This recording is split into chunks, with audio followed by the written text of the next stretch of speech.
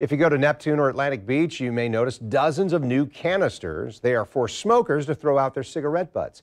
News4Jax reporter Lena Pringle explains who's behind it. Ugh, nasty.